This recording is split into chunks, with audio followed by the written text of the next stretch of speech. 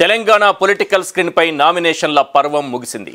ఈ ఎన్నికల చిత్రంలో ఇది జస్ట్ టీజర్ లాంటిదే. అసలు సినిమా ఇంకా మొదలవ్వలేదు. ఈలోపే ట్విస్టుల మీద ట్విస్టులు కనిపించాయి. ముందుగా ప్రకటించిన లిస్టులో ఉన్నది ఒకరైతే చివరి నిమిషంలో సడన్ ఎంట్రీ ఇచ్చి బీఫాములు దక్కించుకున్నది మరొకరు. ఆఖరి నిమిషంలో ఊహించని షాకులు తగిలి కొందరు కన్నీళ్లు పెట్టుకుంటే అదే లాస్ట్ మినిట్లో బీఫాములు దక్కించుకున్న నేతలు ఉత్సాహంగా నామినేషన్లు దాఖలు చేశారు.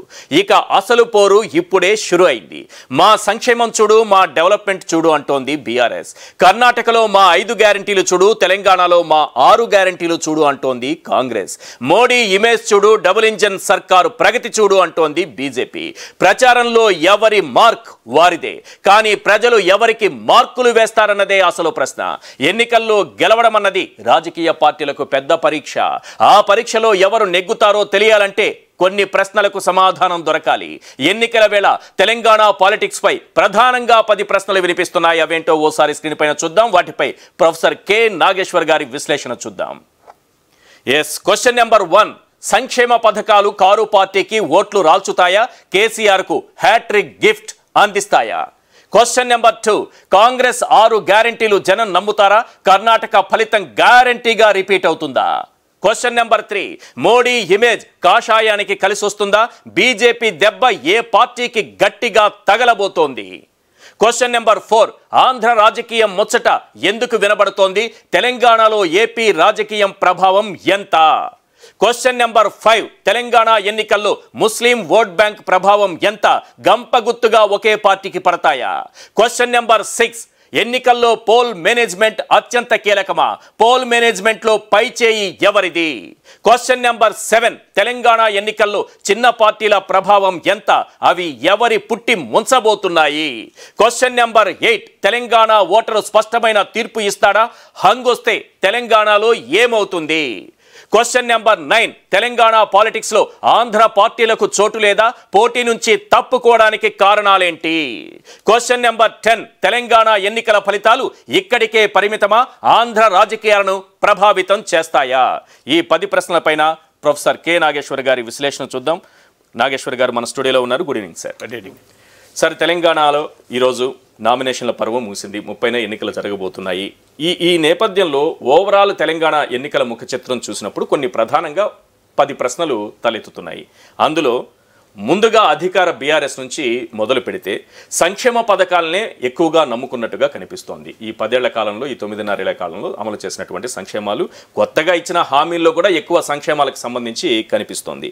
సంక్షేమ పథకాలు కారు పార్టీకి ఓట్లు రాల్చుతాయా, కేసీఆర్కు హ్యాట్రిక్ గిఫ్ట్ అందిస్తాయా? ఇది ఫస్ట్ క్వశ్చన్. అంటే మీరు అన్నట్లు సంక్షేమ పథకాలు ప్రధాన క్యాంపెయిన్ ఇతివృత్తం. ఎందుకంటే తెలంగాణ వచ్చాక వాళ్ళు బీఆర్ఎస్ఏ చెప్పింది సంపద పెంచుడు, పేదలకు పంచుడు మా విధానము అని. సో అందువల్ల ఆ విధానంలో భాగంగా పథకాలనే నమ్ముకుంది. డెఫినెట్గా పథకాలు ఒక పాజిటివ్ ఇంపాక్ట్ ఎప్పుడైనా ఇస్తాయి, అందులో అనుమానం లేదు. కానీ పథకాలే గెలిపిస్తాయా అంటే పథకాలు ప్లస్ పొలిటికల్ మూడ్, ఈ 2 కాంబినేషన్లోనే అధికారం వస్తుంది. మీకు ఇందుకు ఉదాహరణే, మీకు పథకాలు అమలు చేసిన తర్వాత కూడా ఓడిపోయిన నేతలు ఉన్నారు, బలం తగ్గిన నేతలు ఉన్నారు. మీకు ఎన్టీ రామారావు 2 రూపాయల కిలో బియ్యం లాంటి అప్పటికి ఎవరు తెలుగునాట వినని పథకం, తమిళనాడులో ఉండొచ్చు కానీ అలాంటి సంచలన పథకం పెట్టాడు. అదే కాదు జనతా వస్త్రాలని, ఇలా రకరకాలు పెట్టాడు. కానీ ఆయన 89లో ఓడిపోయాడు. వైఎస్ రాజశేఖర రెడ్డి అందరికీ తెలుసు, అసలు ఈనాటికి కూడా అవే పథకాలు 2 తెలుగు రాష్ట్రాలు కూడా, ఆయన పార్టీ ఉన్నా లేకపోయినా కూడా. మీకు ఆరోగ్యశ్రీ, ఫీ రీఎంబర్స్మెంట్, ఉచిత విద్యుత్తు, ఇలాంటి పథకాలు అసలు ఎవరు మార్చే సాహసం కూడా చేయడం లేదు మీరు. కానీ అన్ని పథకాలు అమలు చేశాక 2004తో పోలిస్తే 2009లో కాంగ్రెస్కు సీట్లు తగ్గాయి. మీకు రాజశేఖర రెడ్డి అన్నాడు నాకు పాస్ మార్కులు ఇచ్చాడు అని. సో అంటే మరి ఆ పథకాలకు ఎవరు పోటీ కూడా లేదు అక్కడ అప్పటి వరకు. సో అందువల్ల ఇలా రాజకీయాల్లో అనేక పథకాలు అమలు చేసిన వారు ఉన్నారు. ఇక పథకాలు ప్రామిస్ చేసి ఓడిపోయిన వాళ్ళ పేర్లు చెప్తాను మీకు. కర్ణాటక అసెంబ్లీ ఎన్నికల్లో కూడా బీజేపీ అనేక పథకాలు ప్రకటించింది, కానీ జనం నమ్మలేదు. 2009లో చంద్రబాబు నాయుడు, రాజశేఖర రెడ్డి అసలు వాస్తవంగా ఒక్క అదన పథకం లేదు. నేను 2004 నుంచి అమలు చేస్తున్న పథకాలే అమలు చేస్తా అన్నాడు, కానీ కొత్తగా ఏ పథకము లేదు. నాకు గుర్తున్నంత వరకు 7 గంటలు లేదు 9 గంటలు అన్నాడు అంతే. ఏదో అది కూడా 2 కాస్తంత పెంచాడు అంతే. నేను కొత్త పథకం ఏమీ లేదు, ఉన్న పథకాలు అమలు చేస్తాడు. చంద్రబాబు నాయుడు అత్యంత ఆకర్షణీయమైన పథకాన్ని 2,000 రూపాయలు ప్రతి అకౌంట్లో వేస్తా అన్నాడు. డైరెక్ట్ బెనిఫిట్ ట్రాన్స్ఫర్ అప్పటికి పెద్ద పాపులర్ కాదు, డీబీటీ క్యాష్ ట్రాన్స్ఫర్ చేస్తామన్నారు, నగదు బదిలీ అని. ఏం జరిగింది? జనం ఓటేయలే కదా. మీకు 2019లో చెప్తాను, పసుపు కుంకుమ పథకం చంద్రబాబు నాయుడు ప్రవేశపెట్టి 10,000 ప్రతి అకౌంట్లు వేశారు. వేసినా కూడా అధికారం రాలేదు కదా. సో అంటే ఇలా అనేక ఉదాహరణలు మనకు కనబడతాయి. అంటే పథకాలే గెలిపిస్తే అధికార పార్టీ గెలవాలి ఎప్పుడు, ఇంకా ప్రతిపక్ష పార్టీ గెలవదు. అంటే నేను ఈ ఉదాహరణ చెప్పేది ఏదో బీఆర్ఎస్కు ఫలితం వస్తుందని చెప్పడం లేదు. ఎందుకంటే ఇక్కడ కూర్చొని ఫలితాలను అంచనా వేసి ముందే ఊహించడం కరెక్ట్ కాదు. కానీ పథకాలు ప్లస్ పొలిటికల్ మూడ్ కలవాలి. ఈ 2 కలిస్తేనే సక్సెస్ అవుతుంది. అందువల్ల బీఆర్ఎస్ పథకాలను నమ్మడమే కాదు, పొలిటికల్ మూడ్ కూడా క్రియేట్ చేసే ప్రయత్నం చేస్తుంది. అందులో భాగంగానే మీకు తెలంగాణ రాకుండా ఎవరో కాంగ్రెస్ బీజేపీలు కాంగ్రెస్ ఎలా అడ్డుపడ్డది, ఏ పరిస్థితిలో తెలంగాణ ఇచ్చింది, తెలంగాణ వచ్చాక బీజేపీ ఎలా వివక్ష చూపుతోంది అనే నెరేటివ్ బిల్డ్ చేస్తున్నారు. కరెంటు, పవర్, వాటర్ ఇలాంటి అంశాలపైన తెలంగాణలో సాధించిన అంశాలు చెప్తున్నారు. అందువల్ల ఒక బలమైన ప్రో ఇన్కంబెన్సీ క్రియేట్ చేయాలన్నది బీఆర్ఎస్ ప్రయత్నం. దానికి కౌంటర్గా ప్రతిపక్షాలు బీఆర్ఎస్ చేయని అంశాలు, రైతు రుణమాఫీలో రుణం మాఫీ కాలే వడ్డీ మాఫీ అయిందని, నీకు నిరుద్యోగ భృతి ఏమైందని, మరి ఇన్ని రైతు బంధులు ఇచ్చినా ఏమిచ్చినా ఎందుకు రైతు ఆత్మహత్యలు జరుగుతున్నాయి, దళితులకు దళిత బంధు అన్నారు కానీ 3 ఎకరాల భూమి ఏమైంది, ఇలాంటి అంశాలు వాళ్ళు రైజ్ చేస్తున్నారు ప్రతిపక్షాలు. అందువల్ల పథకాల చుట్టూ డెఫినెట్గా ruling party opposition narrative building ఉన్నప్పటికీ కూడా ఒక పొలిటికల్ మూడ్, ఇప్పుడు కాంగ్రెస్ పార్టీ కూడా ఏమంటోంది, 10 ఏళ్ళు అయిపోయింది ఇక మీరు ఇంటికి పోండి అని, అంటే ఓటర్ ఫ్యాటిగ్ని ఎక్స్ప్లాయిట్ చేయాలని చూస్తుంది. అలాగే కాంగ్రెస్ బీజేపీలు కేసీఆర్ ప్రభుత్వం అవినీతి అనే నరేటివ్ను బిల్డ్ చేయాలని చూస్తుంది. అందువల్ల అటు పథకాల చుట్టూ నడుస్తోంది రాజకీయం, ఇటు పొలిటికల్ మూడ్ క్రియేట్ చేసేటువంటి ప్రయత్నం వైపు కూడా జరుగుతుంది. ఇందులో డెవలప్మెంట్కి ఉన్న పాత్ర ఏంటి సార్? పొలిటికల్ మూడ్ అంటున్నాము, సంక్షేమ పథకాలు అంటున్నాము, డెవలప్మెంట్ అనే అంశం ఏమన్నా చూస్తారా ప్రజలు? ఎవరు అడుగుతున్నారు డెవలప్మెంట్? ఇప్పుడు నేనే అడుగుతున్నా, మీరు అడుగుతున్నారు. నేను మేము వస్తే ఫ్రాన్స్లో, అమెరికాలో, జర్మనీలో ఉన్నటువంటి స్కూల్లో తెలంగాణలో ఎందుకు ఉండకూడదు?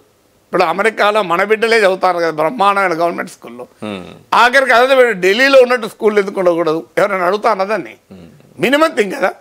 అసలు ఈ మొత్తం డిబేట్లో ఎక్కడైనా ప్రభుత్వ స్కూళ్ళను రెసిడెన్షియల్ స్కూళ్ళు పెట్టామనేది బీఆర్ఎస్ చెప్పుకుంటాం. అవును, కానీ రెసిడెన్షియల్ స్కూళ్ళు పెట్టడమే విద్యారంగం కాదు. డెఫినెట్గా అది ఆహ్వానించదగింది, అందులో అనుమానం లేదు. కానీ అందులో కేజీ ఉండదు, పీజీ ఉండదు, మధ్యలో ఉంటాయి. ఉన్నా కూడా అది అది అది అది అది గొప్పతనమే, డౌట్ లేదు. ఎందుకంటే ఉమ్మడి రాష్ట్రంలో మనం ఏనాడు ఊహించనన్ని రెసిడెన్షియల్ స్కూల్ పెట్టారు. కానీ that is not the final solution. ప్రభుత్వ విద్యా పాఠశాలల్ని మేము అమెరికా మొత్తం ప్రైవేటైజ్ కదా, ఎందుకు చేయలేము? దీన్ని ఎవరన్నా అడుగుతున్నారో మీకు ఎక్కడన్నా? ఎవరు మీకు ఆర్టీసీని ఇప్పుడు హైదరాబాద్ శివార్లలోనే బోలెడు కాలనీలకు ఆర్టీసీ బస్సులు లేవు. ఇటీవల కాలంలో ఆర్టీసీ బస్సుల సంఖ్యను గణనీయంగా తగ్గించారు. మీరు మీ ఇంట్లో పనిచేసే పర్మిషన్ అడగండి, ఆ బాధలు చెప్తారు, ఎన్ని గంటలు వెయిట్ చేయాల్సి వస్తుందని. ఎందుకంటే ఈ బస్సుల సంఖ్యను తగ్గించారు. అసలు ఎవరైనా అడుగుతున్నారు ఆర్టీసీ బస్సుల సంఖ్యను పెంచాలి, ఇంతమంది ప్రయాణికులు ఉన్నారు, ఇంత కావాలి అని ఎవరైనా అడుగుతున్నారా మీరు ఎక్కడన్నా? ఇవాళ మెట్రో గురించి చర్చ జరుగుతుంది. MMTS cheapest mode of transport. So MMTS సేవలు పలానా చోట విస్తరించాలి, మా నియోజకవర్గానికి రావాలి అని హైదరాబాద్లో పోటీ చేస్తున్న ఏ అభ్యర్థి అయినా ఎంఎంటీఎస్ పైన గోల చేసిన ఉదాహరణ ఉందా? ఇది చీపెస్ట్ ఫార్మ్ ఆఫ్ ట్రాన్స్పోర్ట్ కదా. సో ఇలా మీకు అనేక ఉదాహరణలు చెప్పగలను నేను. అసలు పాపులర్ డిస్కోర్స్లో లేవు ఇవి. మీకు తెలంగాణ వచ్చాక కనీస వేతనాలు ఇప్పటి వరకు రివైజ్ కాలే. నేను ఇటీవల కేటీఆర్ను ఇంటర్వ్యూ చేసినప్పుడు కూడా అడుగుతాను, అంగీకరించాను నిజమే అని. ఆయన డిఫెన్స్ ఆయన చెప్పాడు, ఇదివరకు కనీసం 3 పూటలు అన్నం పెట్టే పరిస్థితి లేదు, మేము పెట్టగలుగుతున్నామని. ఐ అప్రిషియేట్ డిఫెన్స్, ఆయన ఇష్టం, ఆయన ఏమని చెప్పండి. కానీ 2014 తర్వాత కనీస వేతనాలు ఇప్పటి వరకు రివైజ్ కాలే. పారిశ్రామిక పెట్టుబడుల గురించి చర్చ నడుస్తుంది. పెద్ద ఎత్తున పెట్టుబడులు వచ్చాయని. మరి పెట్టుబడులు వస్తే ఆర్థిక వృద్ధి జరిగి పారిశ్రామికతే మరి కనీస వేతనాలు కార్మికులకు ఎందుకు పెరగడం లేదు?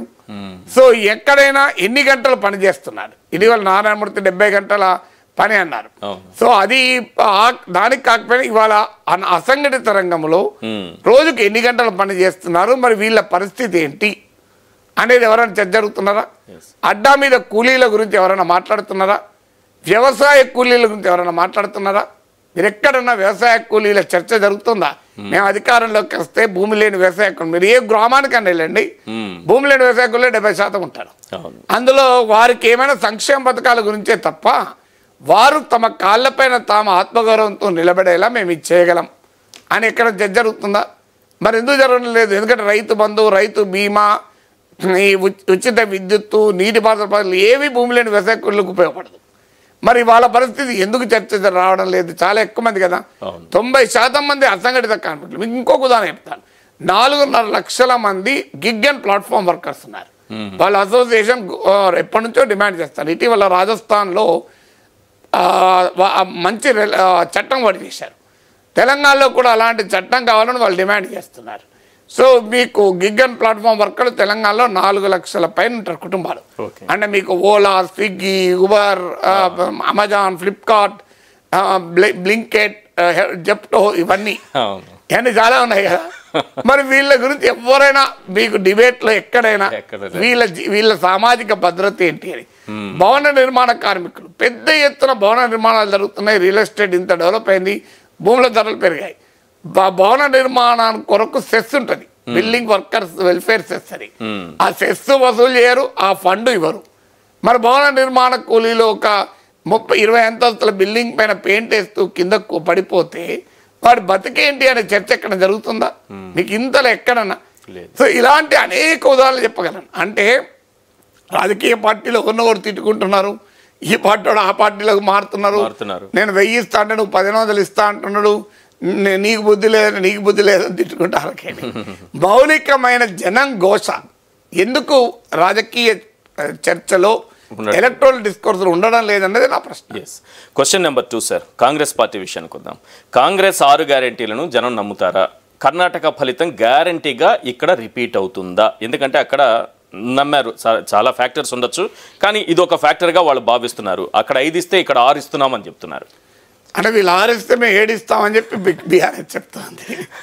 సో అందువల్ల కర్ణాటకలో ఫ్యాక్టర్స్ 5 గ్యారంటీలతో పాటు ఆడ 2 ఫ్యాక్టర్స్ కాంగ్రెస్ గెలుపుకు కారణమైంది.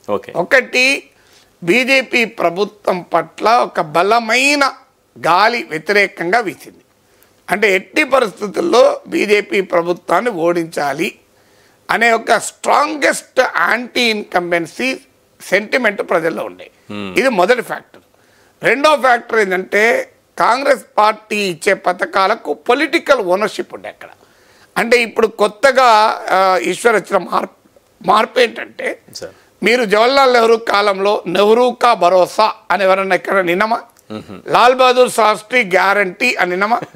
మీరు నెహ్రూ ఉపన్యాసాల్లో మై జవహర్లాల్ నెహ్రూ బాత్ కర్ రహా హూ, మేరా గ్యారంటీ అని అన్నాడా? లేదు, ఆయన అనలే, ఎవడు అడగలే. ఇప్పుడు మోడీ ఏమంటాడు? ఏ మోడీ కా గ్యారంటీ హై అంటున్నా, ఏ కేసీఆర్ కా భరోసా అని అంటారా లేదా? సో మీకు ఎందుకు అంటున్నారు అంటే ప్రజలదే కోరుతున్నారు. ప్రజలు ప్రాంతీయ పార్టీలు వచ్చాక వచ్చిన మార్పు ఏంటి అంటే లీడర్ సెంట్రిక్ పాలిటిక్స్ పెరిగాయి. అందువల్ల పీపుల్ నీడ్ పొలిటికల్ ఓనర్షిప్. ఒక పార్టీ చెప్పేదానికి ఎవరు ఓనరు? కర్ణాటకలో ఏమైందంటే సిద్ధరామయ్య, శివకుమార్ ఒక్కరు కాబట్టి 2 ఉంటారు, కానీ ఇద్దరులో ఎవరో ఒకరు ఉండే. తెలంగాణలో ఇప్పుడు ఇన్ని గ్యారెంటీలు ఇస్తే ఎవరు దీన్ని అమలు చేసేది? Who is the political owner? So నేనే పొలిటికల్ ఓనర్ 10 మంది వేస్తున్నారు కాంగ్రెస్. సో కాంగ్రెస్ అధిష్టానం ఇప్పటికీ డిసైడ్ చేసుకోలేకపోతుంది, ఎవరు చెప్పదలుచుకోలేదు ఎవరు పొలిటికల్ ఓనర్ అని. ఎందుకంటే చెబితే మిగతా వాళ్ళు ఏమవుతారా అని. అంటే ఆయన ఓనర్ అయితే మేము అద్దెకున్న వాళ్ళం అవుతాం కదా, మరి టెనెంట్ అవుతాం కదా, మేము కాల్ చేస్తాం అంటారు ఏమన్నా. సో అందువల్ల ఆ పొలిటికల్ ఓనర్షిప్ అనేది కర్ణాటకలో ఉండే. ఈ 2 ఇక్కడ ఉన్నాయా అనేది క్వశ్చన్. అంటే కాంగ్రెస్ గ్యారంటీలు డెఫినెట్గా ఆ మేరకు అట్రాక్ట్ చేస్తున్నాయి, దాంట్లో డౌట్ లేదు. ఎందుకంటే సంక్షేమ పథకాలకు వచ్చేసరికి ఏమవుతుందంటే ప్రజలు ఒకప్పట్లాగా సెన్స్ ఆఫ్ గ్రాటిట్యూడ్తో లేరు, సెన్స్ ఆఫ్ ఎంటైటిల్మెంట్తో ఉన్నారు. రెండింటికి తేడా. సెన్స్ ఆఫ్ గ్రాటిట్యూడ్ అంటే ఏంటంటే నాకు ఈ ప్రభుత్వం ఇచ్చింది, నేను అన్నం పెట్టాడు, అన్నం తిన్న ఇంటి వాసాలు లెక్క పెట్టకూడదు, ఇది గ్రాటిట్యూడ్. అది లేదు ఇప్పుడు. సెన్స్ ఆఫ్ ఎంటైటిల్మెంట్, ఇది నా హక్కు అనే భావన ప్రజల్లో వచ్చింది. అది కూడా దాటి సెన్స్ ఆఫ్ రిబెలిజం, లుంపెన్ రిబెలిజం కూడా వచ్చింది. వీని ఇంతకెళ్ళి ఇచ్చిండా, ఏం వాడు తినేది నాకు ఇస్తాడు కదా, ఈ స్థాయికి వచ్చేసింది. అంటే సెన్స్ ఆఫ్ ఎంటైటిల్మెంట్ చాలా ప్రోగ్రెసివ్, కానీ సెన్స్ ఆఫ్ లుంపెన్ రిబెలిజం అంటే హక్కు కాదు ఇది, నేను కూడా లాక్కుంటా, వాడు లాక్కుంటా లేడా అని వచ్చాక ఏమవుతుందంటే ఆ పొలిటికల్ పార్టీ పట్ల గ్రాటిట్యూడ్ ఎంత ఉంటుంది అనేది క్వశ్చన్. అందువల్ల ఎవడొచ్చినా ఇస్తాడు, ఇవ్వచ్చు వస్తాడా, నా కొరకు ఇస్తాడా, వాడి పవర్ కొరకు ఇస్తాడు అని. ఇది వచ్చిన తర్వాత కాంగ్రెస్ పార్టీ స్కీమ్స్ కూడా ఆ మేరకు ఆదరణ ఉంటుంది, ఉండదని కూడా పొరపాటు. కానీ అల్టిమేట్ గా ఏది డిసైడ్ చేయాలంటే ఒకటి, కేసీఆర్ ప్రభుత్వం పట్ల తీవ్రమైన, అక్కడ బీజేపీ ప్రభుత్వం పట్ల ఉన్నంత తీవ్రమైన ప్రజా వ్యతిరేకత ఉందా, ఆ రెండవది who is the political owner. ఈ రెండిటికి ఫ్యాక్టర్స్ పైన కాంగ్రెస్ గ్యారంటీలు జనాన్ని ఆకర్షిస్తాయని ఆధారపడుతుంది. ప్రభుత్వం పట్ల కొన్ని సెక్షన్లలో కొన్ని అంశాలలో వ్యతిరేకత అందామా లేదా ఓటర్ ఫ్యాటింగ్ అంటారు, చాలా రోజుల నుంచి ఇలానే చూస్తాను కదా. ఇప్పుడు మనకు వ్యతిరేకంగా ఉండకపోవచ్చు, కానీ 4 సార్లు ఒకటే ప్లేస్కి వెళ్ళామనుకోండి, అది ఎంత మంచి ప్లేస్ అయినా 5వ సారి ఇంకో కొత్త ప్లేస్ పోవాలనిపిస్తుంది. 4 సార్లు వేయాం కదా, లేటర్ అంతకన్నా చెడ్డ ప్లేస్ అయినా మంచిదే, కానీ దానికి పోదాం అనుకుంటారు. ఒకసారి బోర్ కొడుతుంది, కొత్తదనం కోరుకుంటారు. రోజు బండి నడిపేవాడు ఎన్నడో రోజు సైకిల్ మీద పోదాం అనిపిస్తుంది. సైకిల్ మీద ఇంతకన్నా బండి కన్నా వేగంగా పోతానని కాదు, అంటే సమ్ చేంజ్. అది ఆ ఫ్యాక్టర్ ఉండడం వల్లనే కాంగ్రెస్ లో కొంత ఆశ పెరిగింది, సర్వేలు కూడా కొంత అనుకూలంగా ఉన్నాయి. అయితే అల్టిమేట్ గా గెలవాలి అంటే బలమైన ప్రజా వ్యతిరేకత కేసీఆర్ ప్రభుత్వంపై ఉండాలి. అది ఉన్నదా లేదా అనే దానిపైననే కాంగ్రెస్ గ్యారంటీలకు ఆదరణ ఉంటుందా అనేది తెలుస్తుంది. అది ఉండడానికి కూడా కీలకం పొలిటికల్ ఓనర్షిప్. అంటే ఓన్లీ గ్యారంటీలు చూసే అవకాశం అయితే లేదా సార్? ఓన్లీ గ్యారంటీలు కూడా ఈ కాంటెక్స్ట్ లో చూస్తారు. గ్యారంటీలు కూడా ఎప్పుడు పనిచేస్తాయి అంటే కాంట్రాస్ట్. నీకు బ్లాక్ ప్యాంట్ వైట్ షర్ట్ వేసుకుంటే కాంట్రాస్ట్ కనబడుతుంది, 2 బ్లాక్ ప్యాంట్ బ్లాక్ షర్ట్ వేసుకున్నాను కాంట్రాస్ట్ ఉండదు. అందువల్ల అల్టిమేట్ గా ప్రభుత్వం పట్ల వ్యతిరేకత ఉంటే ప్రతిపక్షం చెప్పేది ఆకర్షణీయంగా ఉంటుంది. ప్రభుత్వం పట్ల వ్యతిరేకత లేనప్పుడు ప్రతిపక్షం ఎంత ఆకర్షణీయంగా చెప్పినా అది ఆకర్షణీయంగా కనబడదు. That's a fact of life కదా. రెండవది ఏంటంటే పొలిటికల్ ఓనర్షిప్. కాంగ్రెస్ చేయాల్సిన పని ఏంటంటే ప్రత్యక్షంగానో పరోక్షంగానో ప్రజలు ఏ పొలిటికల్ ఓనర్ని అయితే భావిస్తున్నారో కాంగ్రెస్లో, వాళ్ళు సర్వేలు అవన్నీ చేయిస్తున్నారు కదా, వాటి ఆధారంగా ఒక ఇండికేషన్ డైరెక్ట్గానో ఇండైరెక్ట్గానో ఇవ్వగలగాలి. అంటే ఇంకో ఇతను పొలిటికల్ ఓనర్షిప్ తీసుకుంటాడు. రాహుల్ గాంధీ ఓనర్షిప్ జనం యాక్సెప్ట్ చేయరు. ఎందుకు యాక్సెప్ట్ చేయాలంటే ఆయన వచ్చి ఇక్కడ ముఖ్యమంత్రి కాడు. అందుకే మీరు గమనించండి, మోడీ ఇంత పవర్ఫుల్ అయినా మోడీ హై తో ముమ్కిన్ హై, మరో ముమ్కిన్ కిధర్ హై, లోక్సభ ఎలక్షన్స్ మే హై, అసెంబ్లీ ఎలక్షన్ లో క్యో నహీ హై ముమ్కిన్. మీరు ఎక్కడ చూడండి అసెంబ్లీ ఎలక్షన్ లో మోడీ గ్యారంటీ నడతలేదు. మీరు కర్ణాటకలో కూడా మోడీ కా గ్యారంటీ హై అంటే ఆ సీఎం బంతే క్యా అన్నారు.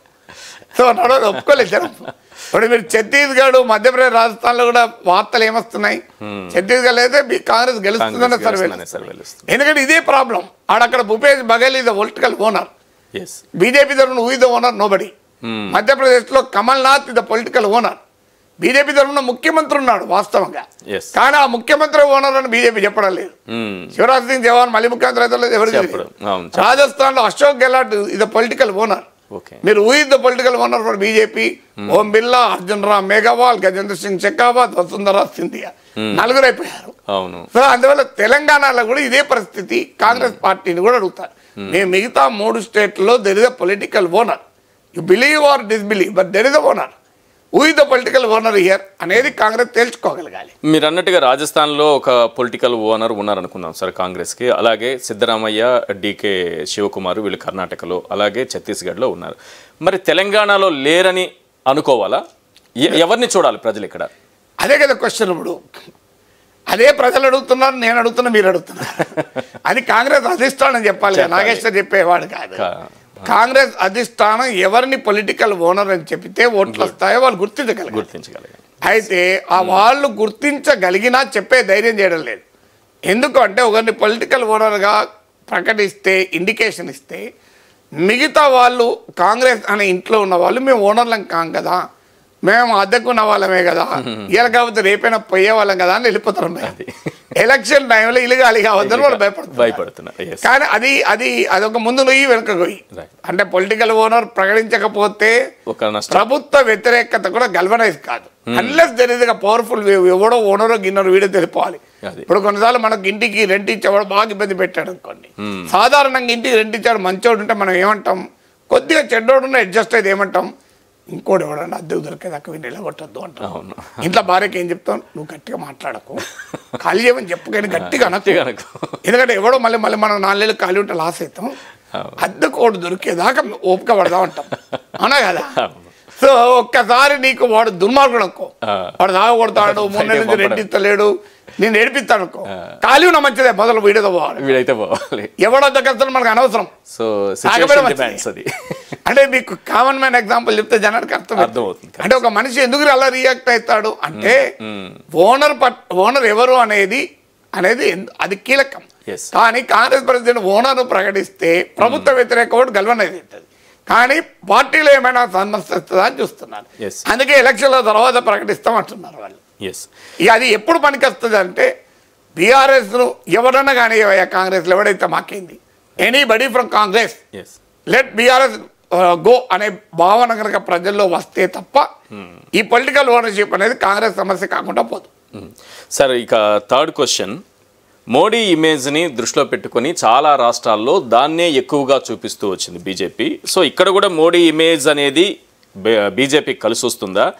రెండో పాయింట్ ఏంటంటే ఇందులోనే ఇప్పుడు వస్తున్నటువంటి సర్వేలు ఇవన్నీ చూస్తుంటే కొంత బీజేపీ ప్రభావం కొంత అంత ఎక్కువగా కనిపించట్లేదు, బీఆర్ఎస్ కాంగ్రెస్కు ఉన్నంత ఇది వేవ్ కనిపించట్లేదు. సో ఇది ఏదైనా రాజకీయ పార్టీ రెండిట్లో బీఆర్ఎస్ కాంగ్రెస్ని ఏదైనా దెబ్బతీసే ప్రమాదం ఏదైనా ఉందా? మీరు అడిగిన మొదటి క్వశ్చన్కు మోడీ ప్రభావం మీరు ఆంధ్రప్రదేశ్లో సర్వే చేయండి. మీకు ప్రధానమంత్రిగా మోడీ పర్ఫార్మెన్స్కు మీరు ఎంత ఓటేస్తారని. ఓకే, నేను గ్యారంటీ ఇస్తాను మీకు 50% అబౌవ్ ఇస్తారు. ఓకే, కానీ బీజేపీకి 5% ఓటు కాదు. లాస్ట్ ఎలక్షన్స్లో పార్లమెంట్ ఎలక్షన్లో 0.98 వచ్చింది, అసెంబ్లీ ఎలక్షన్లో అయితే 0.8 వచ్చింది. ఈసారి ఆ 0.98 నుంచి 1% దాటితే ఎక్కువ. లాస్ట్ టైం 100 కన్నా తక్కువ వచ్చింది. లాస్ట్ ఎలక్షన్లో ఎవరితో కలిసి పోటీ చేయకపోతే. మరి ఎందుకు ప్రజలు మోడీ పట్ల సంతృప్తిన ఓట్లు వేస్తలేరు? మరి పార్లమెంట్ ఎలక్షన్లో, అసెంబ్లీ ఎలక్షన్లో వేయలేదని నేను ఒప్పుకుంటా, పార్లమెంట్ ఎలక్షన్లకు అంటే కేవలం మోడీ పట్ల ఇమేజ్ ఉంటే సరిపోదు. కర్ణాటకలో మోడీ పట్ల ఇమేజ్ లేదా? ఎందుకు ఓడిపోయారు? రాజస్థాన్, మధ్యప్రదేశ్, ఛత్తీస్గఢ్లో ఎందుకు గ్యారంటీ గెలుస్తామని చెప్పలేకపోతున్నారు? మోడీ ఇమేజ్ ఉన్నా కూడా మీకు ప్రూఫ్ ఏంటంటే 2018లో రాజస్థాన్, మధ్యప్రదేశ్, ఛత్తీస్గఢ్ 3 రాష్ట్రాల్లో బీజేపీని ఓడించారు. కానీ ఇందులో 65 సీట్లు ఉంటే మోర్ దెన్ 60 సీట్లు బీజేపీకి ఇచ్చారు. అసెంబ్లీ ఎలక్షన్లో ఆమ్ ఆద్మీ పార్టీకి 62 సీట్లు ఇచ్చారు ఢిల్లీలో. కానీ బీజేపీకి మొత్తం 7 సీట్లు ఇచ్చేశారు. మోడీ మీద విశ్వాసం ఉంటేనే కదా ఇచ్చింది. అంతే. కానీ అసెంబ్లీ ఎలక్షన్ మళ్ళీ ఇవ్వలేదు. కర్ణాటకలో బీజేపీ 104 సీట్లు పరిమితమైన 2018లో. 2019 లోక్సభ ఎలక్షన్లో 25 to 28 సీట్లు ఇచ్చారు. అని మన మోడీ పైన విశ్వాసం ఉంటే ఇచ్చారు కదా. ఆయన అసెంబ్లీ ఎన్నికల్లో పనిచేయలేదు కదా. తెలంగాణలో 5 సిట్టింగ్ సీట్లు ఉంటే 4 పోయి 1 మిగిలింది. లోక్సభలో 4 ఇచ్చారు. మోడీ పైన విశ్వాసం ఉంటే ఇచ్చారు కదా. అసెంబ్లీలో ఎందుకు ఇవ్వలే? అంటే మోడీ పైన విశ్వాసం లోక్సభ ఎలక్షన్లో పనిచేస్తుందేమో కానీ అసెంబ్లీ ఎన్నికల్లో పనిచేసే ప్రసక్తి లేదు. అందువల్లనే బీజేపీ సీన్లోకి వెళ్ళిపోతుంది. వెళ్ళిపోతే ఏమవుతుంది? మీరు అడిగిన ఆ సప్లిమెంటరీ క్వశ్చన్.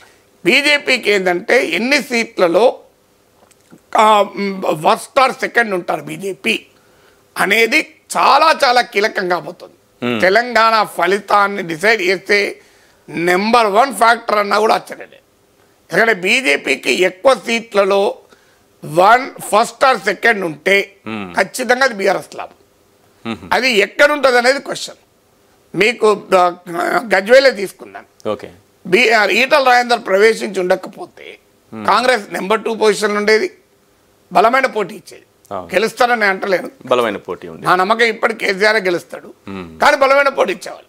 కానీ ఎప్పుడైతే ఈటల రాజేందర్ ఎంటర్ అయ్యాడో ఇప్పుడు కాంగ్రెస్ నెంబర్ 3 ఉంటుందా నెంబర్ 2 ఉంటుందా అనేది చర్చ. మీకు అంటే ట్రయాంగులర్ కంటెస్ట్ ఉంటే ఎలా ఉంటుంది దానికి గజ్వేల్ ఒక ఉదాహరణ. మీకు రాష్ట్రంలో అంతటా ఈ పరిస్థితి ఉంటుంది. ఏమవుతుంది, బీజేపీకి కన్సిడరబుల్ ఓటింగ్ వచ్చిన చోట కాంగ్రెస్ పార్టీ ఇబ్బంది అవుతుంది. ఎందుకు అంటే 2 పార్టీల మధ్య పోలరైజ్ అయినప్పుడు ఒక రకంగా ఉంటుంది, మూడో పార్టీ ఓటింగ్ తెచ్చుకుంటే ఇంకో రకంగా ఉంటుంది. ఇది అందువల్ల ఇక్కడ కూడా జరగబోయేది ఏంటంటే బీజేపీ 10 సీట్ల 15 సీట్ల 20 సీట్ల ఫస్ట్ అండ్ సెకండ్ గెలవడం ఎన్ని గెలుస్తానే కాదు, సెకండ్ ఎన్ని సీట్లు వస్తాయి, సెకండ్ లో ఎన్ని స్థానాల్లో ఉంటారనే దానిపైన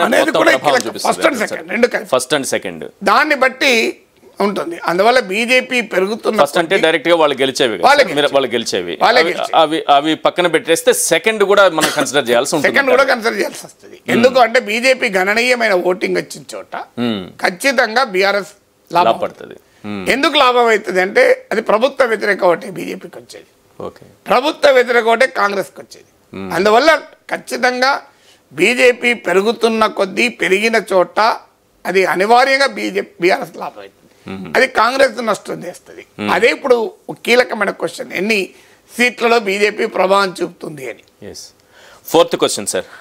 రైట్, ఆంధ్ర రాజకీయం ముచ్చట ఎందుకు వినబడుతోంది? తెలంగాణలో ఏపీ రాజకీయాల ప్రభావం ఎంత? ఆంధ్ర రాజకీయం ముచ్చట ఎందుకు వినబడుతుంది అంటే ఆంధ్ర ప్రాంతం నుంచి తెలంగాణలో వచ్చిన వాళ్ళు గణనీయంగా ఉన్నారు కాబట్టి. సో 2 ఆంధ్ర పార్టీలు తెలంగాణ వచ్చాక కూడా రాజకీయంగా నిన్నటి వరకు ఇక్కడ ప్రభావం చూపాలని ప్రయత్నించాయి కనుక, ఇప్పటికి కూడా ప్రయత్నిస్తున్నాయి కనుక, లేదంటే లాల్ బహదూర్ స్టేడియంలో పవన్ కళ్యాణ్కి ఏం పని? సో అదొక ఎగ్జాంపులే కదా. అందువల్ల డెఫినెట్గా ఆంధ్ర రాజకీయాల ముచ్చట ఇక్కడ ఉంటుంది. ఆంధ్ర రాజకీయాల ముచ్చట్లో ఒక కీలకమైంది చంద్రబాబు నాయుడు అరెస్ట్. సో ఎందుకంటే చంద్రబాబు నాయుడు అరెస్టును ఆంధ్ర సమాజాన్ని మీరు అడిగితే తెలుగుదేశం అభిమానులు దుర్మార్గం అన్యాయం అంటారు, జగన్మోహన్ రెడ్డి అభిమానులు సమర్థిస్తారు. అదే పరిస్థితి తెలంగాణలో కూడా సీమాంధ్ర ఓటర్లు ఉంటారు. సో అందువల్ల ఇక్కడ పార్టీలు ఇబ్బంది పడుతున్నాయి తేల్చుకోవటానికి. బీఆర్ఎస్ అందరికైనా ఎక్కువ ఇబ్బంది పడ్డది. ఎందుకంటే బీఆర్ఎస్ నమ్మకం ఏంటంటే తమకు తెలుగుదేశం పార్టీ అనుకూల ఓట్ల కన్నా జగన్మోహన్ రెడ్డిని అభిమానించే ఓట్లు కొద్దిగా తమ వైపు ఎక్కువ ఉంటారని వాళ్ళు ఆశించారు. సో తెలుగుదేశం అనుకూల ఓట్లు కూడా వాళ్ళకి వచ్చాయి. అంటే ఇక్కడ తెలంగాణకు వచ్చే వరకు జగన్ చంద్రబాబు అనే పంచాయతీ కన్నా సీమాంధ్ర ఓటర్లు అనేది ఒక యూనిట్. ఈ యూనిట్ 2014లో టీడీపీకి ఎక్కువ వచ్చాయి ఓట్లు, ఖమ్మం లాంటి ప్లేస్లో వైసీపీకి వచ్చాయి. మీకు గుర్తుంటే తెలుగుదేశం పార్టీ 15 సీట్లు హైదరాబాద్లో గణనీయంగా గెలుచుకున్నారు. ఖమ్మంలో మీకు వైసీపీ ఎంపీ గెలుచుకున్నారు, 3 ఎమ్మెల్యేలు గెలుచుకున్నారు. మల్కాజ్గిరిలో టీడీపీ గెలుచుకున్నాయి మీకు గమనిస్తే. అందువల్ల ఈ 2 సెక్షన్ల ఓటర్లు ఉంటారు ఇక్కడ.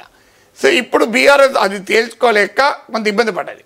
మొదట్లో కేటీఆర్ చంద్రబాబు అరెస్ట్ పైన స్పందించిన తీరు కూడా అది కాంగ్రెస్ పార్టీకి ఎడ్జ్ అయింది. ఈలోగా తెలుగుదేశం పార్టీ పోటీ నుంచి విరమించుకున్నది. సో తెలుగుదేశం అనుకూల ఓటర్లు కాంగ్రెస్కి ఏమైనా ఓటేస్తారా అనే స్పెక్యులేషన్ పెరిగింది. ఎందుకంటే 2014లో టీడీపీ కొట్టేశారు, 2018లో జిహెచ్ఎంసీ 2 ఎన్నికల్లో బీఆర్ఎస్ కొట్టేశారు. ఇప్పుడు కాంగ్రెస్ పార్టీ వైపు తిరుగుతారా అనేది. ఎందుకంటే సీమాంధ్ర ఓటర్లు నేచురల్ అలైస్ ఆఫ్ బీఆర్ఎస్ కాదు. బీఆర్ఎస్ ఓటేయచ్చు, బీఆర్ఎస్ ఓటేయడానికి రీజన్ ఉంది. తెలంగాణ వస్తే గందరగోళం అవుతుంది, తెలంగాణ వస్తే సీమాంధ్ర ప్రజలు ఇక్కడ ఉండడమే కష్టమవుతుంది అనే భయాందోళనలు క్రియేట్ చేశారు. అవి అబద్ధమని తెలిపింది. అందువల్ల బీఆర్ఎస్ పట్ల కృతజ్ఞతాభావం వాళ్ళలో ఉన్నది. అది ఇప్పటిదాకా పనిచేసింది. కానీ నేచురల్ ఓటర్స్ కాదు, అంటే వాళ్ళు ఊహించిన భయాందోళన లేకపోవడం వల్ల వచ్చిన సానుకూలతది.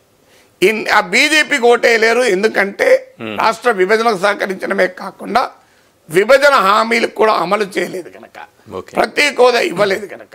అందువల్ల కాంగ్రెస్ వైపు ఏమైనా వెళ్తారా అనే చర్చ మొదలైన తర్వాత కాంగ్రెస్కు వెళ్లకుండా తమ వైపు తిప్పుకోవడానికి రకరకాల ఎత్తుగడలు పార్టీలు వేస్తున్నాయి. బీఆర్ఎస్ డ్యామేజ్ కంట్రోల్లో భాగంగా లోకేష్, జగన్, పవన్ ముగ్గురు నా మిత్రులే. లోకేష్ బాధ నేను అర్థం చేసుకోగలను, మా నాన్న కూడా జైల్లో ఉన్నప్పుడు నేను ఫీల్ అయ్యాను అంటూ కేటీఆర్ రివైజ్డ్ ట్వీట్స్ ఇచ్చాడు. హరీష్ రావు, కవిత లాంటి వాళ్ళు స్పందించారు చంద్రబాబు అరెస్ట్ పైన. పువ్వాడ అజయ్ కుమార్ అయితే ఏకంగా మీటింగ్లలో పాల్గొన్నాడు. సో ఇవన్నీ జరిగాయి కావాలి. సో తర్వాత మీకు బీజేపీ వారు చంద్రబాబు నాయుడుతో 2 సార్లు రాష్ట్రపతి భవన్లో ఒకసారి, అంతకుముందు ఒకసారి కలిశారు. లోకేష్ అమిత్ షా అపాయింట్మెంట్ ఇచ్చాడు. జూనియర్ ఎన్టీఆర్తో సమావేశమయ్యారు. చాలా మంది అనుకున్నారు ఇవన్నీ ఆంధ్రప్రదేశ్ రాజకీయాలకు, తెలంగాణ కానీ వాళ్ళ ఫస్ట్ ప్రియారిటీ తెలంగాణ. ఆంధ్రప్రదేశ్లో బీజేపీ స్టేక్స్ లేవు. తెలంగాణ ఈ మీటింగ్ల ద్వారా ఒక తెలుగుదేశం అనుకూల ఓటర్లకు బీజేపీ సానుకూల సంకేతాన్ని పంపించే ప్రయత్నం చేసింది. కాంగ్రెస్ పార్టీ రేవంత్ రెడ్డి అధ్యక్షుడిగా ఉండే వరకు వాళ్ళు ఆశిస్తున్నారు. నిన్న ఒక టీవీ ఛానల్లో రేవంత్ రెడ్డి ఇంటర్వ్యూ చూశాను నేను. చంద్రబాబు నాయుడు మనిషిని మిమ్మల్ని అంటారు, మీకు చాలా దగ్గర బంధం అంటారు, ఏమంటారు అని ఆ మీనింగ్ వచ్చేలా అడిగారు. కరెక్ట్గా క్వశ్చన్ గుర్తులేదు. జనరల్గా ఏమంటారు, నాకేం సంబంధం అంటారు అనలే. నిజమే, తప్పేముంది, చంద్రబాబు నాయుడు అంటే నాకు గౌరవం, ఆయన దగ్గర నేను నేర్చుకున్నాను అని రేవంత్ రెడ్డి బలగు చెప్పాడు. అంటే అన్ని పార్టీలు కూడా సీమాంధ్ర ఓట్లు, ఎందుకంటే వైఎస్ఆర్ కాంగ్రెస్ ఇక్కడ యాక్టివ్గా లేదు. సో వాళ్ళు 2014లోనే నిష్క్రమించారు. సో అందువల్ల జగన్ ఫ్యాక్టరు తెలంగాణ రాజకీయాల్లో పెద్దగా లేదు. వాళ్ళు డైరెక్ట్ గాను ఇండైరెక్ట్ గాను ఇక్కడ ఏం ప్రభావం చూపే ప్రయత్నం కూడా చేయడం లేదు. వాళ్ళు 2014లో నిష్క్రమించారు. కానీ తెలుగుదేశం పార్టీ ఇప్పటికీ తెలంగాణలో ఉంది. వాళ్ళు ఎన్నికలకు దూరం అయ్యారు అంతే. ఎన్నికలకు ఓటు వేయలేదు కానీ పార్టీ మూసుకోలే కదా, ఉన్నది కదా పార్టీ. సో ఈలోగా పవన్ కళ్యాణ్ రంగంలోది బీజేపీతో పొత్తు కలిశారు. పవన్ కళ్యాణ్ ద్వారా తెలుగుదేశం ఓట్ల బీజేపీ గాలం వేస్తుంది. లేకపోతే పవన్ కళ్యాణ్ జనసేన కూగడపల్లి ఏం బలం ఉందని ఇచ్చారు. సో అంటే మీరు గమనిస్తే జనసేన అడిగిన సీట్లన్నీ తెలుగుదేశం పార్టీకి ఎంతో కొంత బలం ఉన్న సీట్లు అవన్నీ. అంటే పవన్ కళ్యాణ్ ద్వారా తెలుగుదేశం అనుకూల ఓట్లను తమ వైపు తిప్పుకోవాలని బీజేపీ ప్రయత్నిస్తుంది. అందువల్లనే ఆంధ్రప్రదేశ్ ముచ్చట తెలంగాణలో వినబడుతోంది. సార్, ఇక్కడ సీమాంధ్ర ఓటర్లు అని అంటే మొత్తం వాళ్ళందరూ కలిసి గంపగుత్తుగా ఎప్పుడైనా ఒకే పార్టీకి వేయడమో, ఒక పార్టీకి సపోర్ట్ చేయడమో ఉంటుందా? ఎందుకంటే ఇందులో వైఎస్ఆర్సీపీ అభిమానులు ఉండొచ్చు, ఇందులో టీడీపీ అభిమానులు ఉండొచ్చు. ఇందులో కూడా ఇప్పుడు జరుగుతున్నటువంటి ఎన్నికల్లో కొంత పవన్ కళ్యాణ్ బీజేపీ వైపు వెళ్తే టీడీపీ వాళ్ళు బీఆర్ఎస్ సపోర్ట్ చేయలేదు కాబట్టి, చంద్రబాబు జైల్లో ఉంటే కనీసం పరామర్శించలేదు, దాన్ని అరెస్ట్ని ఖండించలేదు కాబట్టి కాంగ్రెస్కి వేద్దాం అనేటటువంటి ఆలోచన కూడా ఉంది. సో ఈ ఓట్లన్నీ చీలిపోయేటటువంటి అవకాశం ఉందా? అంటే ఇప్పుడు అంటే ఆంధ్రప్రదేశ్కు సంబంధించిన కంటెస్టింగ్ ఇష్యూస్ ఇక్కడ తెలంగాణ పబ్లిక్ డొమైన్లో లేనప్పుడు గంపగుత్తగా పడే అవకాశం ఉంటుంది. ఎందుకంటే అక్కడ జగన్ చంద్రబాబు ఇష్యూ కాదు కదా, ఇష్యూ సీమాంధ్ర ఓటర్లు తెలంగాణ రాష్ట్రం. ఈ డైమెన్షన్ వచ్చినప్పుడు బీఆర్ఎస్కు గంపగుత్తు బాగా గణనీయంగా పడ్డాయి. 2 GHMC ఎన్నికలు, 2018 అసెంబ్లీ ఎలక్షన్ ఒక ఎగ్జాంపుల్. ఎందుకంటే Jagan versus Chandrababu contestation Telangana public డొమైన్లో లేదు. కానీ ఇప్పుడు చంద్రబాబు నాయుడు అరెస్ట్ వల్ల తెలంగాణ పబ్లిక్ డొమైన్లోకి ఆంధ్ర కంటెస్టేషన్ వచ్చి పడింది. అది పడినప్పుడు సమస్య లేదు, పడినప్పుడు సీమాంధ్ర అస్తిత్వమే ప్రధానమవుతుంది. ఇప్పుడు సీమాంధ్ర అస్తిత్వం లేదు, సీమాంధ్ర చంద్రబాబు అస్తిత్వం, సీమాంధ్ర జగన్ అస్తిత్వం ఉంటుంది. ఈ రెండు కాకుండా కూడా ఉండొచ్చు ఎవరైనా. సో అందువల్ల ఇప్పుడు ఆ డివిజన్ ఉండే అవకాశం ఉంది, కానీ గణనీయంగా ఒకవైపు ఉండే అవకాశం ఎక్కువగా ఉంది. ఎందుకంటే అల్టిమేట్గా ఇది ఆంధ్రప్రదేశ్కు ఓట్లేయడం కాదు, తెలుగుదేశం వాళ్ళైనా, జగన్ సపోర్టర్లైనా, చంద్రబాబు సపోర్టర్లైనా తెలంగాణ రాజకీయాల్లో చాయిస్ తీసుకోవాలి. వాళ్ళకి ఆంధ్ర రాజకీయాలతో సంబంధం లేదు. అంటే అక్కడి కంటెస్టేషన్ ఇక్కడ ప్రభావం చూపినా బట్ అల్టిమేట్గా వాళ్ళు ఓటేసేది తెలంగాణ రాజకీయ పరిస్థితులు బట్టి. అందువల్ల కొంత డివిజన్ ఉన్నప్పటికీ కూడా కన్సాలిడేటెడ్గా ఒకవైపు పడే అవకాశమే ఎక్కువ ఉంటుంది. Right. 5th question sir, Telangana ఎన్నికల్లో ముస్లిం ఓట్ బ్యాంక్ ప్రభావం ఎంత? ఇంతకుముందు అనుకున్నట్టుగా గంపగుత్తుగా ఒకే పార్టీకి పడతాయా? ఇక్కడ దాదాపు 12% ముస్లింలు ఉన్నారనేది మనకు కమిషన్ తేల్చినటువంటి అంశం. అంటే తెలంగాణ జనాభాలో 12% ఉంటారు. అవును సార్. ఇప్పుడు ఓటింగ్లో కూడా దాదాపు అలాగే ఉంటారు. ఇందులో గణనీయమైన భాగం హైదరాబాద్లో ఉంటారు, మిగతా అన్ని అర్బన్ ఏరియాస్లో ఎక్కువగా ఉంటారు, గ్రామీణ ప్రాంతాల్లో తక్కువ. మీకు తెలంగాణ ముస్లిం జాగ్రఫీ చూస్తే సో ఇందులో వీరు ఎన్ని సీట్లలో ప్రభావం చూపుతారు అంటే 20 సీట్లలో ఎంతో కొంత ప్రభావం చూపుతారు.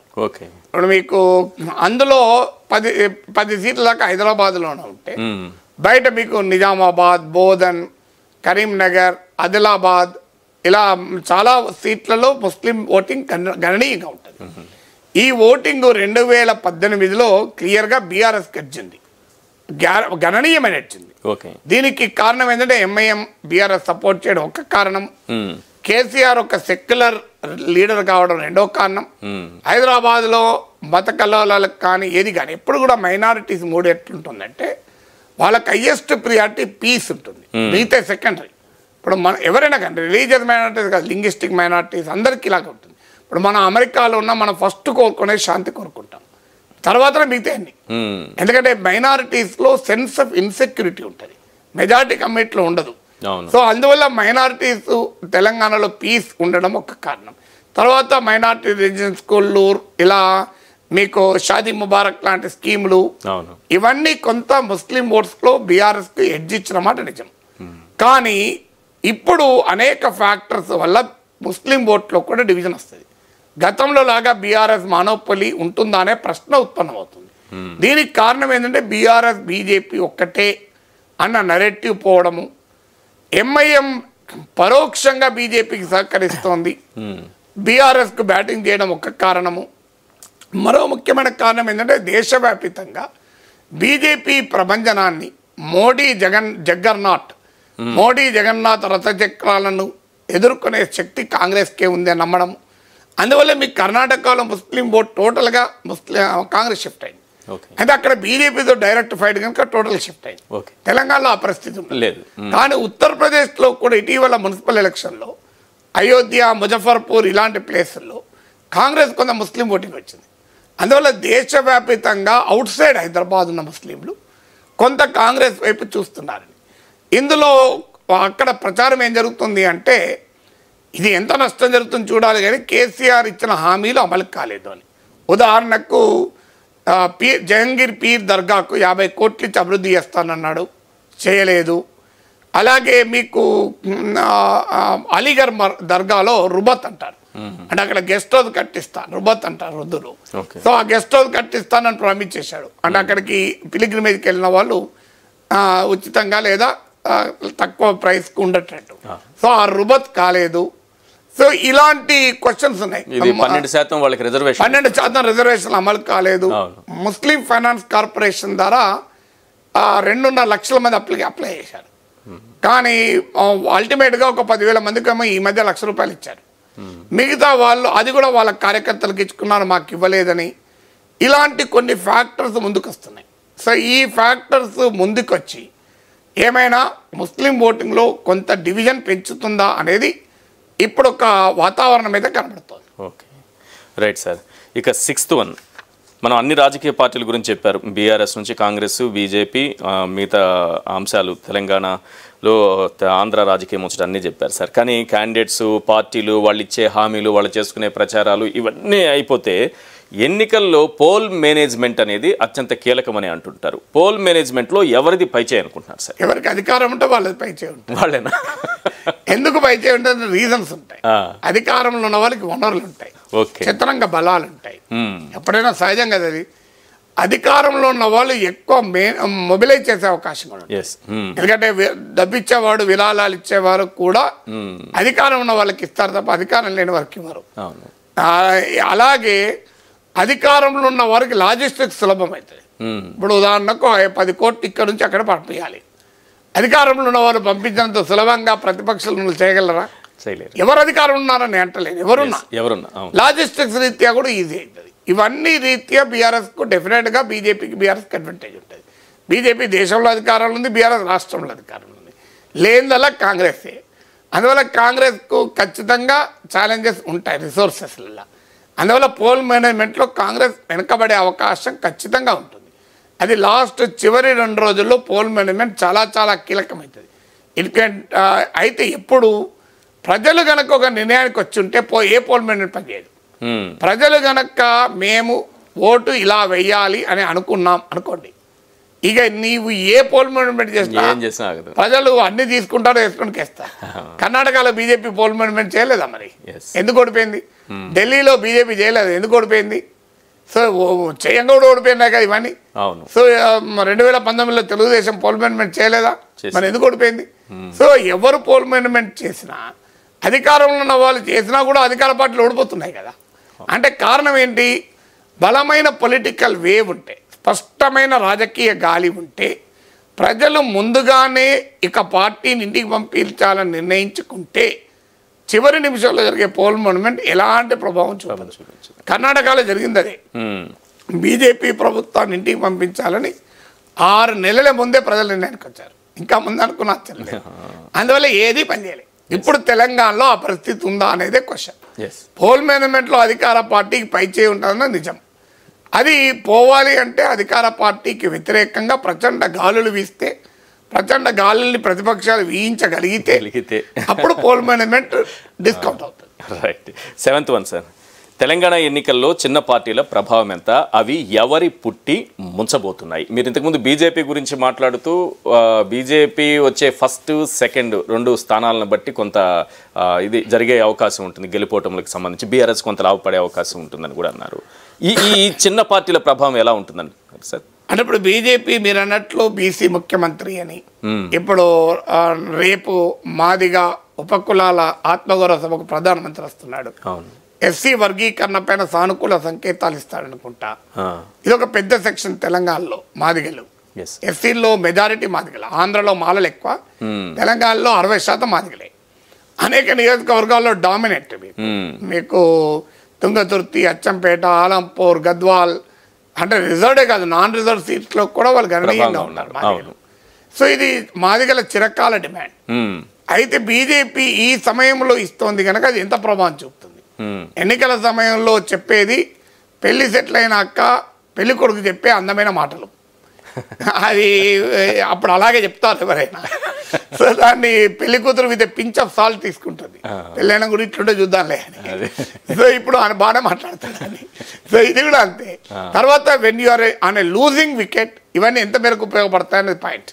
అంటే లూజింగ్ నరేటివ్ అనేది అంటే నీ ఆరోగ్యం చెడిపోతున్నప్పుడు నువ్వు ఎన్ని విటమిన్లు ప్రోటీన్లు వాడినా నీ శరీరం నిలబడదు. కానీ నువ్వు ఆరోగ్యం బాగా ఉన్న సమయంలో మంచి ఎక్సర్సైజ్ చేస్తున్నావు, ఫుల్ ఫిట్నెస్ ఉన్నావు, అప్పుడు విటమిన్లు ప్రోటీన్లు మామూలుగా ఉండదు. సో ఇది కూడా అంతే. అందువల్ల బీజేపీ ఒక లూజింగ్ నరేటివ్లో ఉంది కనుక ఇవి ఎంత ప్రభావం చూపుతాయన్నది చెప్పలేము. కానీ ఈ చిన్న పార్టీలు అన్నప్పుడు తెలంగాణ జనసమితి పోటీలో లేదు, తెలుగుదేశం పార్టీ పోటీలో లేదు, వైఎస్ఆర్ తెలంగాణ పార్టీ పోటీలో లేదు. ఈ 3 పార్టీలు పోటీలో ఉంటాయని అనుకున్నాం. కానీ 3 లేరు. సిపిఐ కాంగ్రెస్ తో కలిసింది. ఇక మిగిలిందల్లా సిపిఎం ఒకటి, బిఎస్పీ ఒకటి. బిఎస్పీ డెఫినెట్ గా ఆర్ఎస్ ప్రవీణ్ కుమార్ వచ్చాక బిఎస్పీ ప్రభావం ఎంతో కొంత యాక్టివేట్ అయింది. అది ఎంత యాక్టివేట్ అయిందని చెప్పలేం. కానీ మునుగోలు కూడా చూసాం మనం. 10,000 ఓట్లు వస్తాయనుకుంటే లాస్ట్కు 2,000, 3,000 వచ్చినట్టున్నాయి. చాలా నియోజకవర్గాల్లో 500, 1000, 2,000 తెచ్చుకునే అవకాశం ఉంది. చివరి నిమిషంలో స్క్వీజ్ అయితే తప్ప. అంటే 2 పార్టీలు మదగజాల మధ్య యుద్ధం జరిగితే ఆడున్న కుందేళ్ళు అవన్నీ మిగలవు, జింకలు మిగలవు. సో అలాంటిది ఏమైనా జరిగితే తప్ప ఈ జింకల ప్రభావం ఉంటుంది. సో మదగజాల పోరాటం అయ్యేదాకా ఉంటుంది మీకు. అందువల్ల డెఫినెట్గా ఉంటుంది. ఇప్పుడు ఉదాహరణకు సూర్యాపేట ఉంది, ఆడ జగదీష్ రెడ్డి అనుచరుడే జానయ్య అని. సో ఆయన బయటకు వచ్చి బిఎస్పీ తరఫున పోటీ చేస్తున్నాడు. ఆర్ఎస్ ప్రవీణ్ కుమార్ స్వయంగా సిర్పూర్లో చేస్తున్నాడు. అక్కడ కాంగ్రెస్, బీజేపీ, బీఆర్ఎస్, బిఎస్పీ చతుర్ముఖ పోటీ ఉంది. ఎందుకంటే బీజేపీ క్యాండిడేట్ కూడా గతంలో ఫ్యామిలీ ఎమ్మెల్యేలుగా ఉన్నవాళ్ళు. సో ఇలా మీకు కొన్ని సీట్లలో బిఎస్పీ ప్రభావం అంటే చాలా నారో కంటెస్ట్ ఉందనుకోండి. మీకు క్లీన్ ఎడ్జ్ ఉన్నా కానీ ఏం కాదు, నారో కంటెస్ట్ ఉన్నా కానీ ఛాలెంజ్ అవుతుంది. మీరు ఇప్పుడు భువనగిరి ఉంది ఉదాహరణకు, నా అంచనా బీఆర్ఎస్కు కాంగ్రెస్కు మధ్య గట్టి పోటీ ఉంటుంది. అక్కడ few thousand oats can decide ఇటు అటు అని ఎటైనా కావచ్చు. అక్కడ బిఎస్పీ ప్రభావం అయినా ఈవెన్ సిపిఎం ప్రభావం కూడా. భువనగిరిలో సిపిఎం కనీసం 5,000 ఓట్లు ఉంటాయి. సిపిఎం కాంగ్రెస్ పొత్తు కుదురుందంటే భువనగిరి గ్యారెంటీగా కాంగ్రెస్ గెలిచేది. మదిర మీకు ఆడ సిపిఎంకు కనీసం ఒక 10,000 ఓట్లు ఉంటాయి. మీరు అందుకే బట్టి విక్రమార్క చివరి నిమిషం వరకు పట్టుబదులని విక్రమార్కుల్లాగా సిపిఎంతో పొత్తుకు ప్రయత్నించాడు. ఎందుకంటే ఆయన తెలుసు అక్కడ రిస్క్ ఏంటి అని. సో అక్కడ సిపిఎం పోటీ చేస్తుంది. మిర్యాలగూడెం సిపిఎం లాస్ట్ ఎలక్షన్లో 11,000 ఓట్లు వచ్చాయి. భద్రాచలం నేను నామినేషన్ వేశారు, మన పత్రికల్లో చూశాను, 3,000-4,000 మందితో ప్రదర్శనగా వెళ్ళి వేశారు. సో ఇలా సిపిఎం 17-18 సీట్లో పోటీ చేస్తుంది.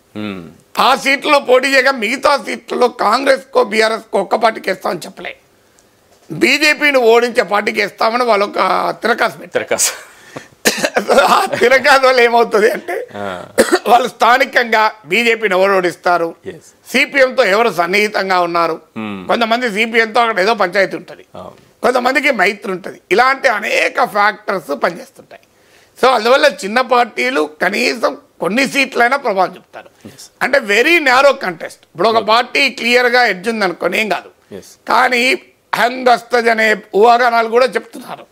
ఆ టైంలో 2-3 సీట్లు కూడా చాలా కీలకమవుతుంది. ఇప్పుడు కాంగ్రెస్ కమ్యూనిస్టులకు ఎందుకు ఇవ్వలేదు సీట్లు, క్లియర్గా వాళ్ళు చెప్పింది అంటే ఈసారి చాలా టైట్ ఉంది, మీకు 4 సీట్లు ఇచ్చి ఓడిపోయిన ఇబ్బంది అని. కానీ 4 సీట్లలో ఓడిపోవడం తర్వాత ఇక్కడ 15 సీట్లు 20 సీట్లలో 2-3 ఓట్లు కింద మీద అయ్యే ప్రమాదం కూడా ఉంటుంది కదా. 500 ఓట్లు కొప్పుల ఈశ్వర్ నాకు గుర్తున్నంత వరకు కొప్పుల ఈశ్వర్ చాలా తక్కువ ఓట్లతో గెలిచాడు. సో ఇలా నారో మార్జిన్ ఉన్న చోట మీకు ఛాలెంజింగ్ గా ఉంటుంది. సార్, ప్రధానమైన అంశం తెలంగాణ ఓటరు ఒక స్పష్టమైన తీర్పు ఇస్తాడా, ఇచ్చే అవకాశం కనిపిస్తోందా? ఇప్పటి వరకు మీరు చూసిన సర్వేలు కానీ మిగతా అంశాలు కానీ, ఒకవేళ హంగ్ వస్తే తెలంగాణలో ఏమవుతుంది, ఏం జరుగుతుంది అనుకోవచ్చు? హంగ్ వస్తుంది అని బీజేపీ ప్రిడిక్షన్. మీకు బిఎల్ సంతో చాలా రోజుల కిందనే చెప్పాడు హంగ్ వస్తే. హంగ్ వస్తుంది బీజేపీ తెలంగాణలో అని బీజేపీ ప్రిడిక్షన్. హంగ్ వస్తుందా రాదా అనేది ఇంకా మనకు ఇప్పటికిప్పుడే చెప్పలేము. కానీ చరిత్రలో తెలుగు ప్రజలైతే హంగు తీర్పు ఎప్పుడు ఇవ్వలేదు. కానీ but you cannot rule out anything in politics. ఎందుకంటే క్రికెట్ లాగనేది చివరి బంతి లెక్క పెట్టేంత వరకు ఉంది. అయితే ఈ హంగ్ వస్తుందా లేదా నేను స్పెక్యులేట్ చేయలేను. కానీ వస్తే ఎందుకు హంగ్ వస్తుంది అని అంటున్నారు అంటే కాంగ్రెస్ పార్టీ ఏమో ఇంప్రూవ్ అయింది. ఎంత ఇంప్రూవ్ అయింది, గెలిచేంత ఇంప్రూవ్ అయిందా అనే క్వశ్చన్ ఆన్సర్ లేదు. కాంగ్రెస్ వాళ్ళలోనే ఈ ప్రశ్న వస్తుంది.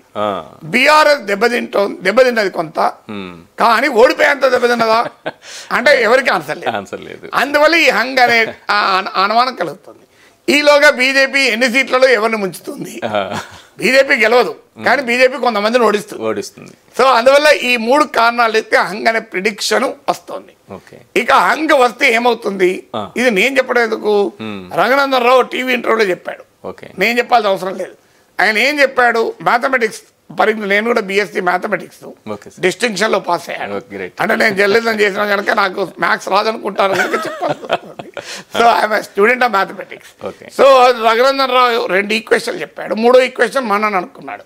ఇప్పుడు ఏ is equal to be, B is equal to C, then A is equal to C అవుతుందా కాదా అని.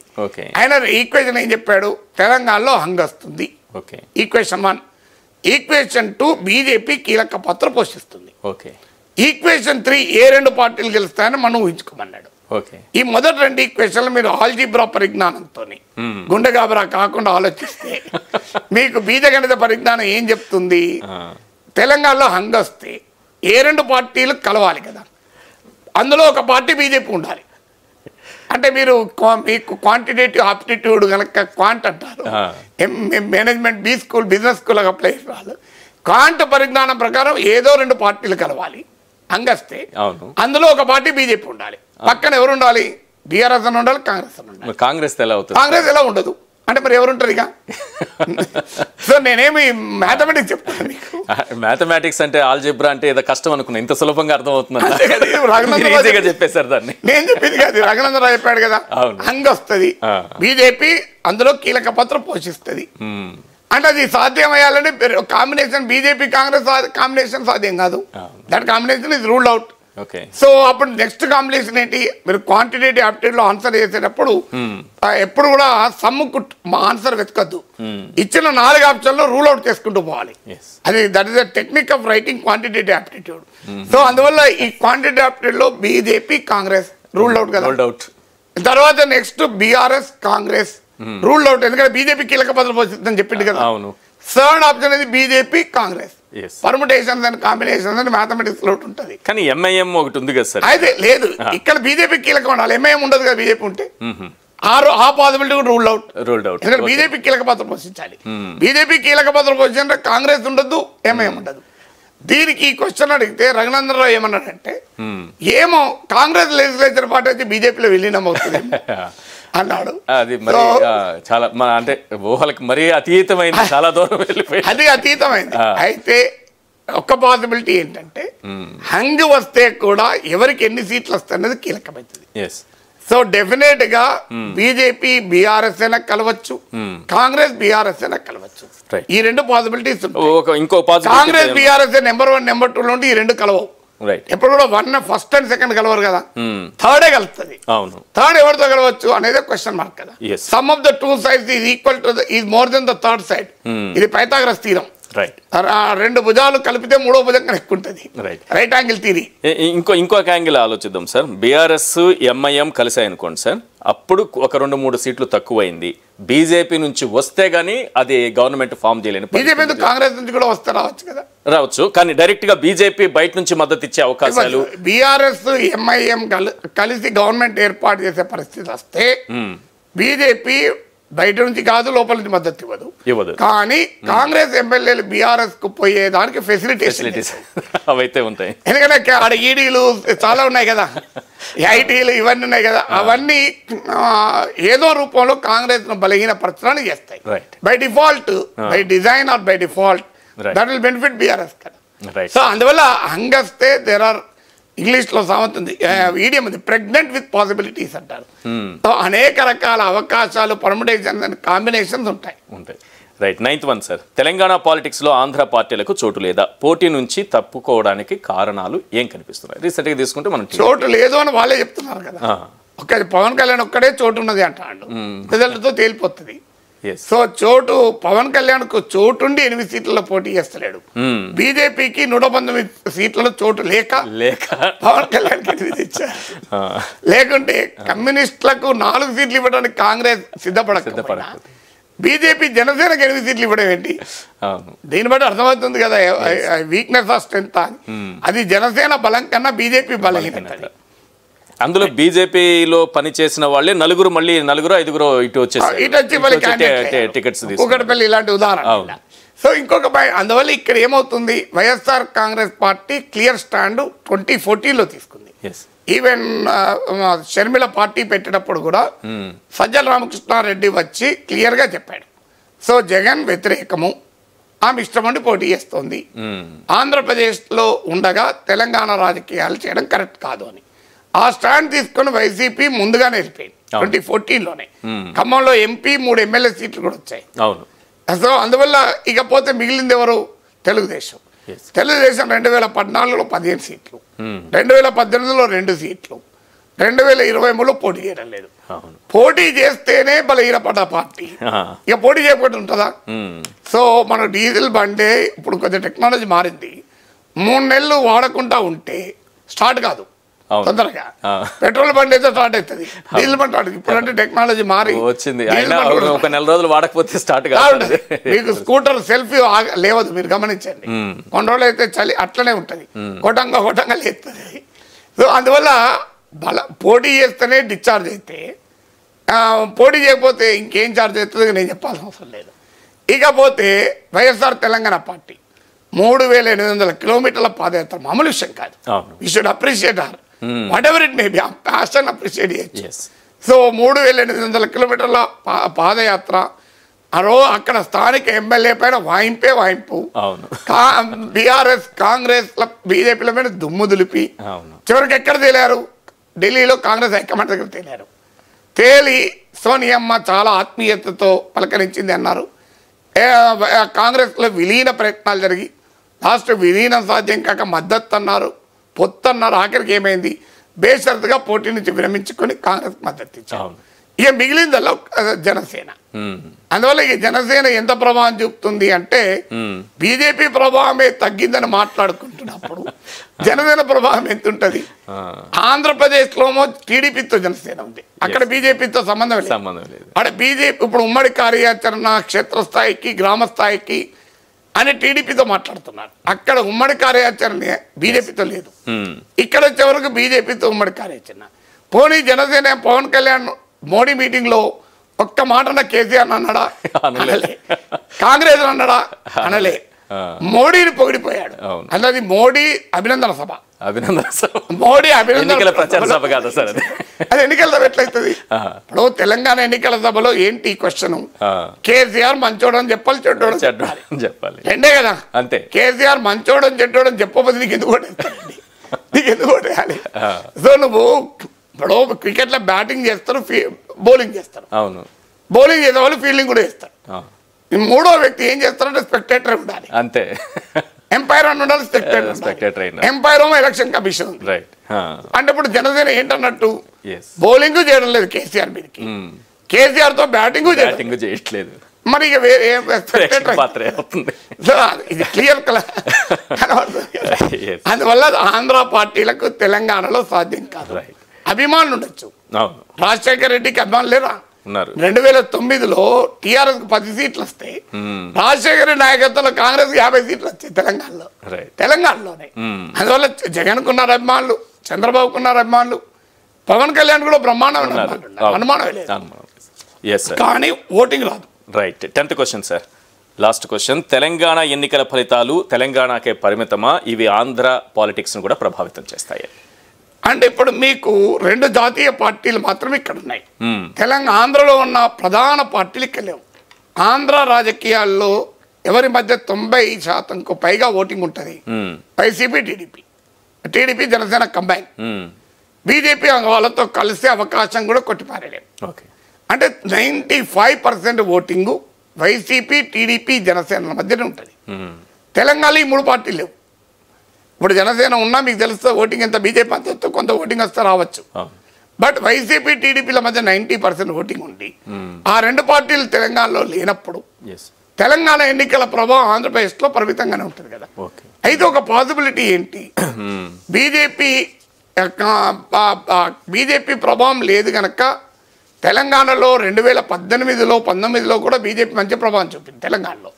అంటే అసెంబ్లీ ఎన్నికల్లో తక్కువైనా లోక్సభ ఎన్నికల్లో 20% ఓటింగ్ వచ్చింది, కానీ ఆంధ్రప్రదేశ్లో 0.98% వచ్చింది. అసెంబ్లీ ఎలక్షన్లో తెలంగాణలో 7.1% వచ్చింది, కానీ ఆంధ్రలో 0.8% వచ్చింది. సో అందువల్ల ఎక్కడా పోలికలేదు తెలంగాణ ఆంధ్ర బీజేపీకి. అందువల్ల ఇక్కడ తెలంగాణలో బీజేపీ పెరిగినా ఆంధ్రప్రదేశ్లో ప్రభావం ఉండదంటానికి 1819 ఎలక్షన్స్ ఉదాహరణ. ఇక్కడ కాంగ్రెస్ గెలిస్తే ఆంధ్రప్రదేశ్లో రివైవల్కు కాంగ్రెస్ ప్రయత్నిస్తుంది. అయితే కాంగ్రెస్ అక్కడ పరిస్థితి ఏంటి, రివైవ్ అయ్యడానికి ప్రయత్నం మాత్రం ఖచ్చితంగా జరుగుతుంది. కాంగ్రెస్ కు లోక్సభ ఎలక్షన్స్ లో కొంత ఓటింగ్ కూడా పెరుగుతుంది, మీరు చూస్తుండండి. ఇక్కడ గెలిచినా గెలవకపోయినా పెరుగుతుంది. కానీ కాంగ్రెస్ ఎక్కడుంది, మైనస్ ఇప్పుడు మనకు సెల్లార్లు ఉంటాయి, -1, -2, -3, అక్కడ -25 ఉన్నది కాంగ్రెస్. అక్కడ నుంచి జేసీపీలు ఒక 100 జేసీపీలు పెట్టి లేపినా -25 నుంచి -10కి వస్తుందేమో. మ్యాక్సిమం వస్తే గ్రౌండ్ ఫ్లోర్కి వచ్చినా కష్టం, గ్రౌండ్ ఫ్లోర్ కూడా రాదు, సెల్లార్లోనే ఉంటుంది. సో అందువల్ల తెలంగాణ ఎన్నికల ప్రభావము కాంగ్రెస్ గెలిస్తే 2024 కాదు 29కో కొంత బెటర్ ప్రభావం చూపచ్చు. కొంత ఇప్పటికైతే ఆ తెలంగాణ ఎన్నికల ప్రభావం ఆంధ్రాలో ప్రభావం చూపుతుందని అనుకోను. రైట్. థ్యాంక్ యూ సార్, మీ విశ్లేషణ అందించినందుకు.